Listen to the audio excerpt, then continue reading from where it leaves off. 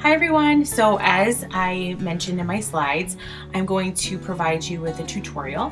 So you'll have the listed instructions in the slides. You can go step by step and you can take your time with it, but you also have a little bit of a visual of how we're going to set up our stained glass.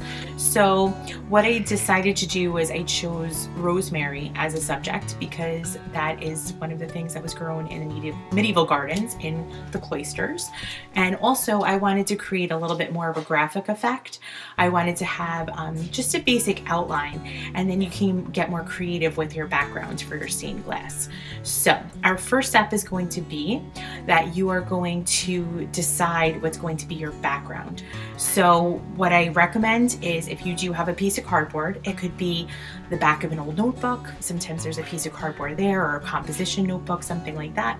In my case, all I had was a little bit of a heavier cardstock, and this was the back page of one of my daughter's old projects that we didn't need anymore. So I just kind of created a circular shape with that, and all I did to do that was trace my masking tape. So that could be your first step. The other thing you're going to do too is use that same traceable piece, whatever it is, tape or a cup, something like that, unbreakable please, and then you just lay that on top of your paper, and that way you have a beginning frame to draw your rosemary. So we're going to start with that. What I'm going to do is I'm going to go ahead and take that circle. I'm using my reference picture that I gave to you as well, and so that's, as you can see, kind of the shape of a tree, because that is in fact the way that rosemary typically grows. So I'm going to just go ahead into my circle, and I'm going to start with my trunk, which is essentially just a rectangular shape, as you know, pretty simple. And then you'll see that the roots are just kind of curved, and you can just kind of make a little bit of a wavy line. And if you want to start out by sketching that on the paper, that's okay. You can make the color more bold when you're done. So you can go ahead and you can adjust that for your drawing style, however you like to do that the best. Okay, now the next step is after you've created your sketch, which I have under here, you'll see I'll kind of lift up a corner here. What I did was I took my sketch, I put it underneath the piece of plastic. So this was just a plain piece of plastic wrap, and I went ahead and I taped down around the edges. My recommendation to you would maybe to give yourself a little more room around the edge than I did, just in case your plastic wrap is thin like mine is. It will stop it from ripping. So again, give yourself a little more of an edge before you put the tape down.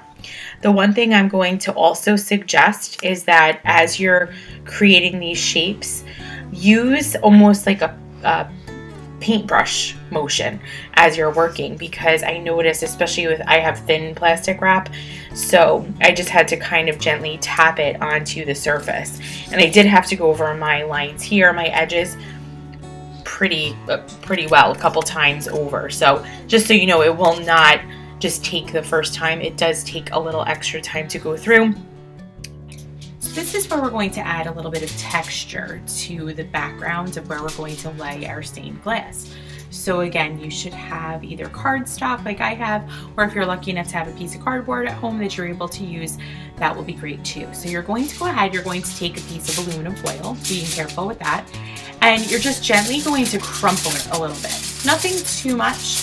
You don't want to crumple it into a ball or anything like that. I'm just gently pressing it with my hand, just so I have a little bit of a shiny effect. And as you know, with the way stained glass was made, it never has a smooth finish. It's always that kind of that ancient texture, and it's going to add a little more interest to your project. So we're going to go ahead and we're going to make that texture really uniform in the back as best we can, so it looks a little bit like this. So crinkled but not crumpled. And then we're going to go ahead, you're going to take your piece of cardstock or cardboard, just gently place it like this, and then you're going to gently tuck it around the edges. You can go a little bit at a time like I am. So just going around the edges. And you can modify to the size. I just kind of estimated, so I probably have a little bit of extra. So you can also trim it if you need to, or just tear it as needed. So basically I've created the background for my stained glass, and you could just make sure, if you have extra like I do, you could either press it down really flat, or like I mentioned, you can trim it as well. And then you're going to go ahead and just gently, actually it looks like I did have just enough to make sure that I'm not ripping my plastic, which was good. And then you're just going to go ahead and bend it around the edge.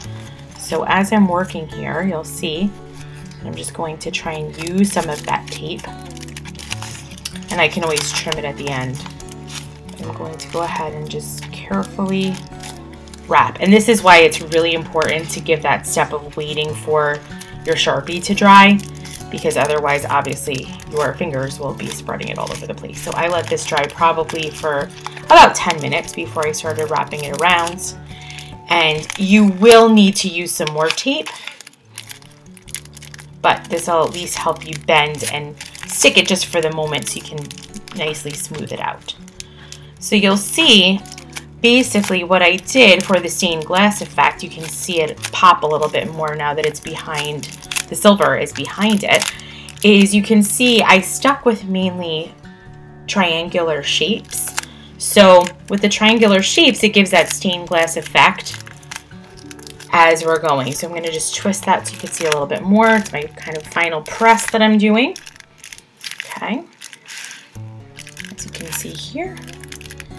So again, just now that it's all together, just to review very quickly the steps. Step 1 is to create your drawing, your little sketch. Again, it doesn't have to be detailed at all. In fact, we prefer that it be more graphic like this, just simple lines. Then you're going to go ahead, take whatever flat surface you have. It can even be a folder like this. You're going to take your sketch, you're going to take your piece of plastic, put it on top, and then give yourself some space to tape it around the outside. Then you're going to go ahead, you're going to trace over the rosemary leaves and lines. Again, you can let that sit for a little bit if you want to and come back to it. Then you're going to go ahead and you're going to trace and create your triangular shapes in the background with the black edge. Then I just picked a palette of basically 3 colors or so, some different shades, and I went ahead and blended them in behind and then let it sit for a few minutes. I crinkled up a little bit of paper. You can either do it when it's on there, like I said, or you could do it a little bit ahead of time, but just really gently like this. Wrap that around, and then like I showed you, that last step is just to kind of fold everything over the top. The very last step, if you want to, is you can take another piece of paper and you can glue it or double side tape along the back so it covers this, or of course you can lay it on something else so it's visible. So thank you so much for joining me for this tutorial. Again, you can use this step by step along with the instructions. So I hope you're all doing well, and I hope to see you all very soon. Take care.